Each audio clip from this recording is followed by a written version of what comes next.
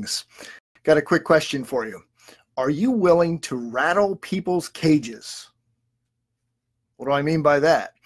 Well, let me explain. I had an opportunity today to spend an hour in a car with a fantastic woman. Her name's Aim Livingston. She is an actress, a writer, and director.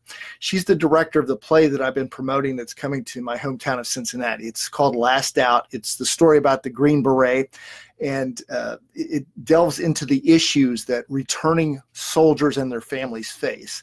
It's a terrific dive into what truly people go through. A lot of people look at soldiers and think, well, they just go over and their job is to kill people and start wars. That's not true.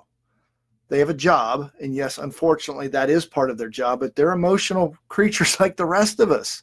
And they have to deal with a lot of these emotions that are suppressed to be soldiers. And when they come home, they have to deal with that, and the family has their own issues. So this play is great about giving insight into that. And I mention all that because Amy is the director of this play.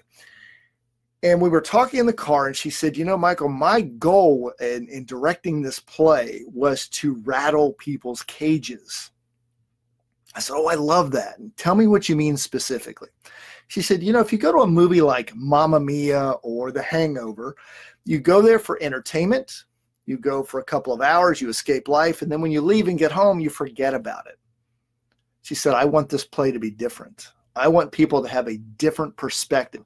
I want it to disturb how they think about traditional soldiers and their families and what they go through. You may not get lost for 2 hours in this play, but when you go home, I want you to think about it, not just that day, the next week, the next month, year, the rest of your life. I want it to change the way people feel about our soldiers and their families. And I love that because it basically mirrors a concept that I teach in speaking, and it's simply this. What is our job as speakers? Now, on one level, I believe our job is to give hope to other people. But a question that I often ask my clients and audiences is, do we want our audiences to feel comfortable when we're done speaking? And a knee-jerk reaction for people is often, yeah, I want them to feel comfortable. And I say, then you're not going to change their lives. It's not going to happen. A lot of speakers say they want to make a big change in the world. Well, how do you get people to change? You got to make them uncomfortable.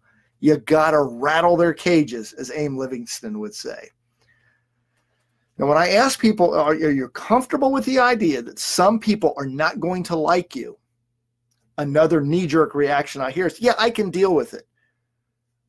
I challenge you. I'm going to ask you this question. If you're going to give a presentation and you want to change the way people think, feel, or act so that they have a better life, in your gut, can you truly accept if some people are going to be mad at you, upset with you, disturbed by what you say? It's not uncommon for people when they do some honest soul searching to say, I don't know if I'm too comfortable with that. You got to get used to it.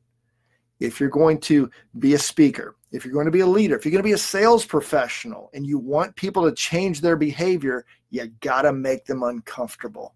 It's as simple as that. People do not take action when they're too comfortable. So your challenge today is not to do this, but to ask yourself, can I truly be comfortable rattling people's cages? Because if you are willing to do that, then you have taken the first step to truly making a change in the world that you want to see happen. Good luck answering that question. Feel free to leave comments below. Look forward to seeing you in our next video.